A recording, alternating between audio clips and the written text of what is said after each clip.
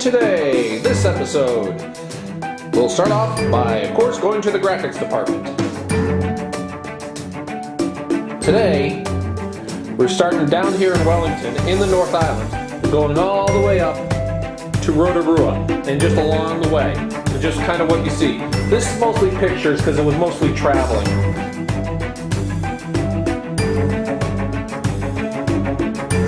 And this is where the North Island actually divulges quite a lot from the South Island. The thing about it is that the North Island is smaller than the South Island, but it has the majority of the population. For things is that there's like about 4 million people who live on New Zealand-ish, and 2/3 of them are on the North Island, which is smaller than the South Island. That's why the South Island is a lot more spacious, spread out. That's where they have a lot of the big parks, the amazing things you can see there. The North Island is a lot more industrialized, as you see, a lot more rolling hills. It's not as rugged or, I guess, like sharp, or however you want to say, with the big jagged peaks and the whole fjord stuff. And it's also a lot milder, of course, because, you know, kind of not as far south, which, being on the flip side, it doesn't get as cold in the winter. So more people tend to live here. In fact, Wellington might be the capital city, but Auckland, which I'll get to, is actually their largest city and has their actually major airport, their major international airport. But you can see through just kind of going through, and you kind of see how the whole area was used as Lord of the Rings, because it changes so much as through it. There were places in the South Island, and now there are places in the North Island which were used for Lord of the Rings.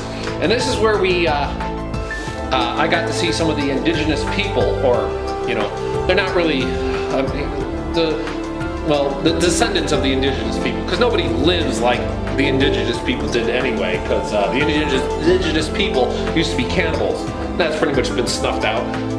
But you can enjoy some of the things that we saw when we saw them, and some of their dances or whatnot. And I hope people enjoy, because I remember a whole lot about this, and it was very interesting and a worthwhile visit.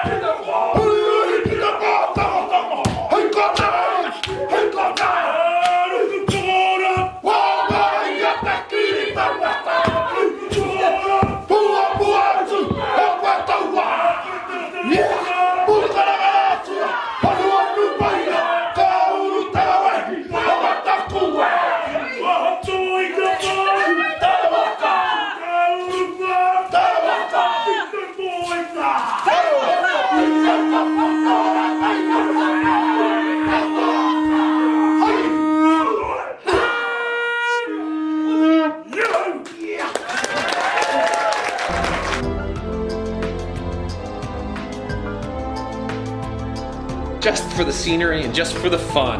Yummy!